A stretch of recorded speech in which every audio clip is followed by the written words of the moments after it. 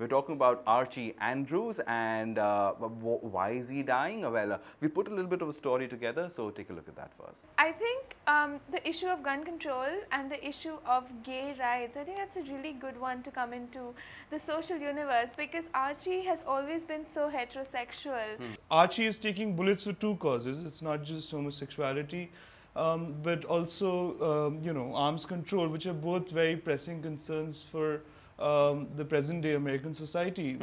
So it is interesting. At the same time, I would say that this is kind of like a Sasbo thing, because Archie will come back, but in different avatars. So this is not the end of Archie. This is not the end of Archie comics as we know it.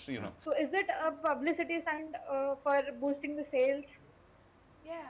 So I think, as Jairaj said, it's like a Saas Bahu serial. It's like it's a resurgence. Soap opera, yeah. It's almost like Sherlock, for Arthur Conan Doyle.